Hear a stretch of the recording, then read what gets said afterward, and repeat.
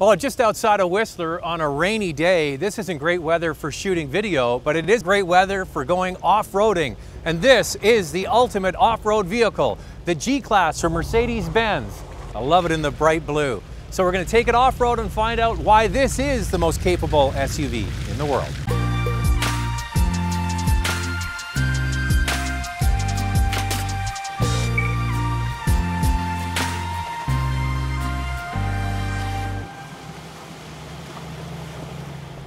So the G-Class is a very, very capable off-roader. Mercedes claims it is the most capable.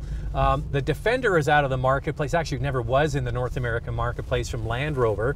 But that was also what is called a body-on-frame design, meaning this has a ladder frame chassis with a body built on top of it.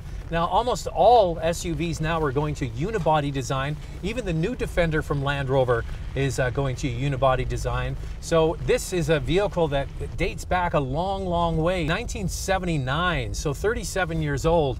And what they have not changed is the essence of this vehicle. We have 3 locking differentials. One locks the middle, that's 50-50 front to back. One locks the rear, that's 50-50 to the left and right wheel. And one locks the front, that's 50-50 to the front wheel. So you can basically bind up the whole all-wheel drive or 4-wheel drive system here to get all of the wheels crawling along to get you pretty much everywhere. And what's interesting is when you activate this, it turns off traction, stability control, and ABS. So it's really the old mechanics working. Comes down to the skill of the driver and the tires and a wonderful platform. Now, what's great about the G-Class is that it's not big, it's narrow, which is great. You can see we're going through a narrow trail here. You get a really big vehicle and you can't go bushwhacking. You scratch up the whole side of your, there's nothing wrong with that, but this is actually a very nice size for doing this kind of off-roading. And anybody that does off-roading will tell you, bigger vehicles don't do so well. But that's really a rare thing to see a G-Class out in the wild. With 416 horsepower and 450 pound-feet of torque going through a 7-speed automatic to all 4 wheels, it certainly has enough horsepower and torque to crawl over bumps. And that's the real essence of off-roading, is taking your time and crawling over and letting the vehicle do all the work. But it'll also get you to the mall and to dinner in a hurry.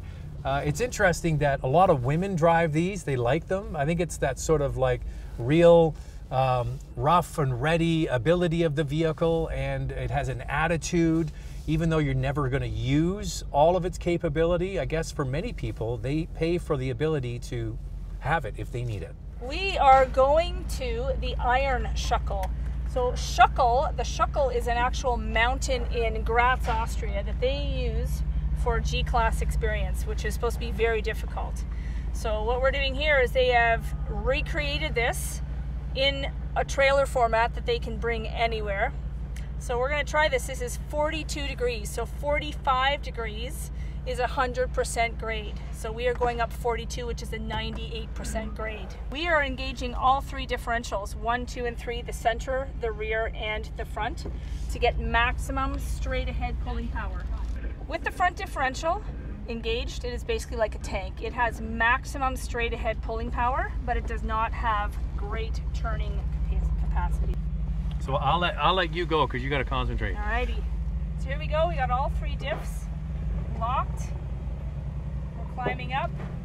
Here we go, up to 42 degrees. You're basically lying back in your seat. That's right. Oh, all you see is sky. Stop.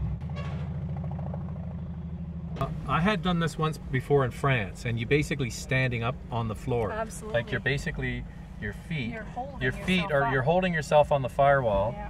And then you're looking straight down. This is where everything that is not battened down in your pockets ends up at the front of the car.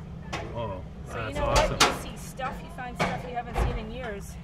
It's amazing. Straight down. So are you saying that over 45 degrees a vehicle can't do it? That's correct, because 45 degrees is where equal rise and run.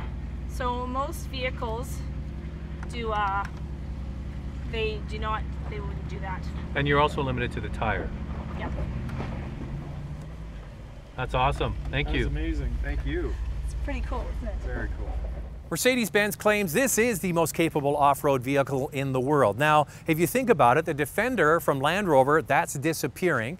The Range Rover does have air suspension for raising and lowering the vehicle, which is handy for going over large bumps. This vehicle has stayed basically true to its essence for 37 years, military grade. It can go off-road and it does it all very comfortably. It's so refined, you see some terrain and you just drive right over it. So it really is impressive. The 3 locking differentials really is what sets it apart from the competition. But the reality is, most owners, that will be lost on them. They're going to do this, drive their G-Wagon to the Four Seasons in Whistler.